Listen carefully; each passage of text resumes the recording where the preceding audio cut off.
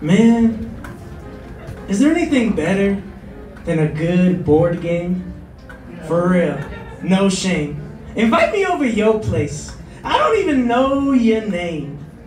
A group of people no longer estranged once we sat down and started to play.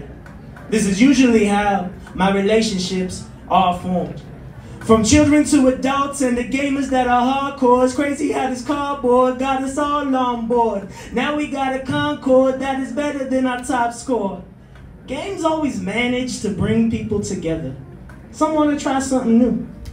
Others like the snacks, laughs, and talk trash. And let's not forget the people that are playing to win. It's such a trip that games exist before words will print. And the dice is where it all begins. Roll for initiative.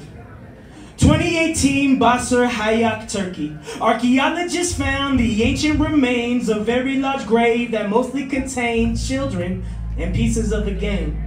Their bodies being carbon dated between 2800 and 3100 BC, with 49 tiny pieces of elaborately carved stones, being some of the first physical evidence of board games going all the way back to the Fertile Crescent and ancient Egypt. You see, most games have an element of luck, closely related to the concept of fate, which is something the Egyptians strongly believed. If you play the game and succeed, then it seems you receive the gods' relief. Game boards were even given to the deceased.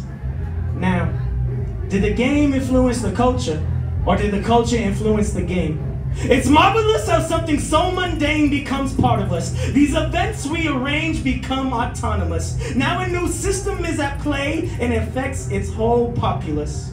You see, game is a form of sport or play, especially a competitive one played, according to the rules that were made and decided by the skills displayed until the end result is obtained.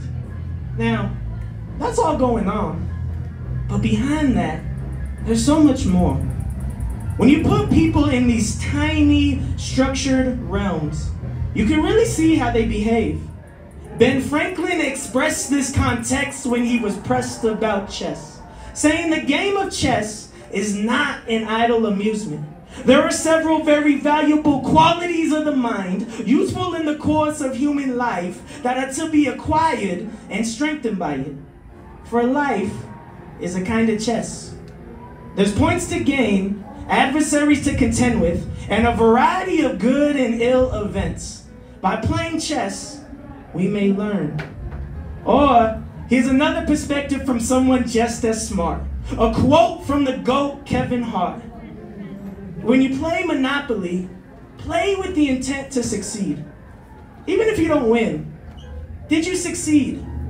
Were you in the game? Or were you at the bottom? You see, success goes beyond what we see in the macro. Some will own Boardwalk and others can't even pass go. But it's the fact that experts and casuals have a place that's interactual. These invisible walls between us are now surpassable. And the results are magical when we come together. Forget about the points and the currency. Making friends and gaining memories is how you truly win in a board game. Thank you. Yeah.